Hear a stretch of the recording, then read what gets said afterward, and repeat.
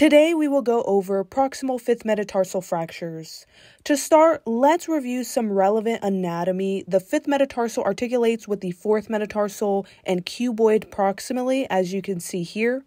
The base of the fifth metatarsal has attachments of the peroneus brevis and part of the plantar fascia.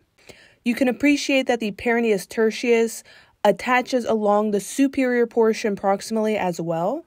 Blood supply to the fifth metatarsal comes from the metaphyseal and nutrient arteries. However, this forms a watershed zone right about where this articulation occurs between the fourth and fifth metatarsals. Based on this, the base of the fifth metatarsal is split into 3 zones.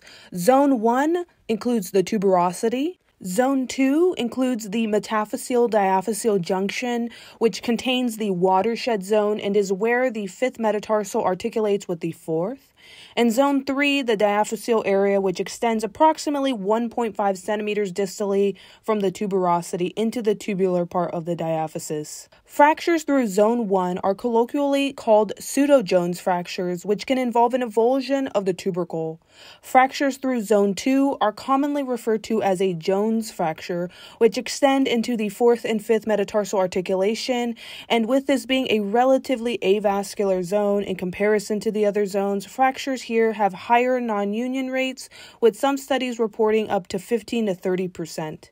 Fractures through Zone 3 are called proximal diaphyseal or stress fractures. Located distal to the fourth and fifth metatarsal articulation, these are commonly seen in patients who overload the lateral column of their foot, as in patients who have a cavovarus foot deformity or sensory neuropathy. Alrighty, I hope this quick overview of proximal fifth metatarsal fractures will help you on rotation.